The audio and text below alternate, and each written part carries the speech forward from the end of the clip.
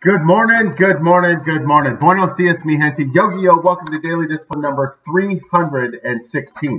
My name's Rob Hoback. Happy that you're here. Honored and humbled that you keep coming back, like for reals. Thank you. It is a hump day. Hump day! That's from my Aunt Barb. Thanks for watching, Aunt Barb. I love you. It's August 28th. It's also a work day. It's time to get to work. Got some PSAs, right? Been talking a lot about area codes in the last few days. Yesterday was 315. I labeled my placard wrong. I put the wrong date earlier this week. Just been a little bit of a hot mess, right? And so anyway, we got it right today. It's the 28th. Today's 316, which is also the area code for Wichita, Kansas. So shout out to Wichita and one of their most famous, what is it? It's not a resident. Whatever, somebody who was born there, whatever you call that, descendants. Barry Sanders from Wichita, right? Shout out. What's up, Barry? Love you, man. Saw your kid on ESPN on the Madden Ratings show. Love it. And I wonder, that must be the boy that went to USC and ran in track. Anyway, and also Pizza Hut's from Wichita. Nice little city that most people just drive right on by. All right, so anyway, yesterday, as I was going through my day, I'm like, man, I really need a haircut. My hair, I needed a haircut. I thought I was going to get a cut in Chicago last week. Travel plans got messed up. I ended up at a different barbershop. It was not a pleasant experience. It was better than it was, but still, it's like, this is not a great hairdo. So I was looking for a place, reached out to a couple places. One never responded. I started to get upset about that. I'm like, nope, remember, 8 out of 10 things suck, right? You got to find the two. And then another place, engaged, but then never responded. So later in the day, I was like, gosh, I got to figure this out, right? Like, this is just too stressful for me. I don't like going into a different place. I'm just uncomfortable. Anyway, long story short, I engaged with a place called the Platinum Salon because I like the name because, let's be honest, I got platinum hair, right? And as this progressed, the lady's like, yeah, come in tomorrow at 2 o'clock. She directs me to, she's like, you can either reach us through Facebook, and then I look at it, and it's like Platinum 315. And then their address is 3150 Osage on 315. And I'm like, this just feels right. Could be coincidental. I don't know, but let's just check it out. Should be fun, right? So anyway, just sharing some number stuff with you, right? I don't know what any of that means. It just feels like it's somehow connected. And feels good. I like it. All right. Anyway, first things first, I'm still the realist. I'm also encouraged.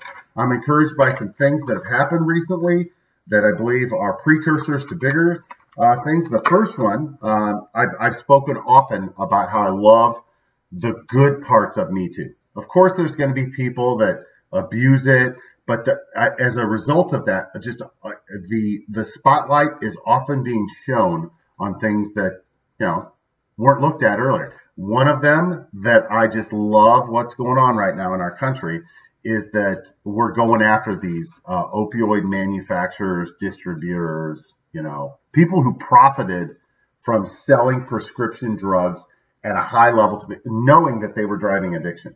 So it came down Monday afternoon, $574 million fine that Johnson & Johnson has to pay the state of Oklahoma. And again, I don't know how much coverage this gets elsewhere, but the Oklahoma had already sued Teva Pharmaceuticals and Purdue. Purdue's the one that I talked about where the family said, hey, go sell more. Both of them settled out of court. They didn't want to go to court. They didn't want to happen to them what just happened to Johnson & Johnson. They're going to appeal. It's going to be tied up. But it's just Mike Hunter ran here, the attorneys general in Oklahoma, ran on the platform, I'm going to go get these people. And we're going to take that money and we're going to set up programs to make sure we don't go through this again. He's halfway there. Congratulations, Mike. Love it. Keep it up, please. And I would ask him and everybody else, don't stop here. Seriously, for this to change, people have to feel the pain, right? Obviously, the people have felt the pain of addiction and dependence, but meanwhile, the people that did it to them, they walk away scot-free. So now we're going after the companies. Companies aren't people, right? Companies are made up by a bunch of people, and this is going to make things more difficult at their job.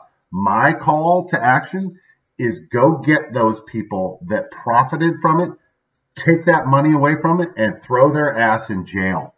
Seriously. I mean, we're not talking about, Like we make a big deal, and you hear, like when it's an awful story, somebody kills a child, this, that, like, we're all up in arms, blah, blah. You have these executives who are leading these companies who are killing thousands of people every single year. We do nothing about it. So why would they change, right? So they get slapped on the wrist, they get a little public shit. They're no different than Jeffrey Epstein, right? They're allowed to do whatever they want to and then go make some more money. Like, oh, go back to your life of luxury. Like, if we want change, we're going to have to change, and we're going to have to start holding people accountable. However, I am encouraged that we're headed on the right track. All right. All right, so here's my thought of the day. You thought she was joking, didn't you, right? So a video emerged this week, in the last couple of days, of Carli Loyd from the U.S. women's national soccer team kicking a 55-yard field goal in practice. Now, before we get too excited here, right, I understand that that's practice, but I got to tell you, if my football team, if the Green Bay Packers, which is Mason Crosby still playing? He's like 100, right? And he went through a streak a couple years ago where I thought it was over for him.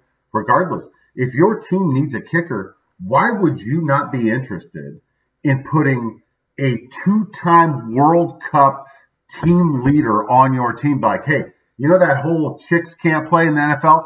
F that. We're bringing Carli Loyd on. That would be amazing. Girl, if you happen to watch this, please go get it. I would love to see that. Not only would I love to see that, but I'm telling you right here, right now, when we get the Ville up and running and we're cooking with gas, one of the things that we'll do from the very beginning is every sport that we have for boys, they're going to have for girls. And if we can field enough girls to have a girls-only football team, we will. If not, like Addison's already asked me, Daddy, can I play football? And my answer is absolutely, sissy. If you want to get out there with those boys and hit them and just know that they're going to try and hit you harder because you're a girl, go get it, right? I love it, right? All right. With that, I'm done for the day. Hands up, peace out, we're better together. I appreciate you stopping by. I'll be back tomorrow for a Thirsty Thursday. I look forward to seeing you then. Deuces.